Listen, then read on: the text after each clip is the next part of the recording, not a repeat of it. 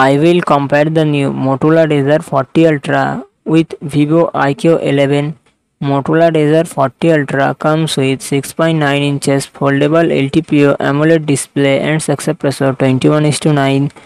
Vivo iQOO 11 comes with 6.78 inches LTPO 4 AMOLED display and success ratio 20:9.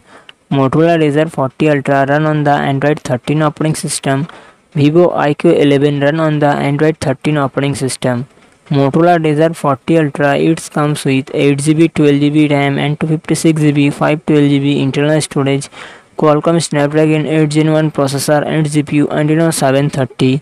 Vivo iQOO 11 it comes with 8GB 12GB 16GB RAM and 128GB 256GB 512GB internal storage, Qualcomm Snapdragon 8 Gen 2 processor and GPU Adreno 740.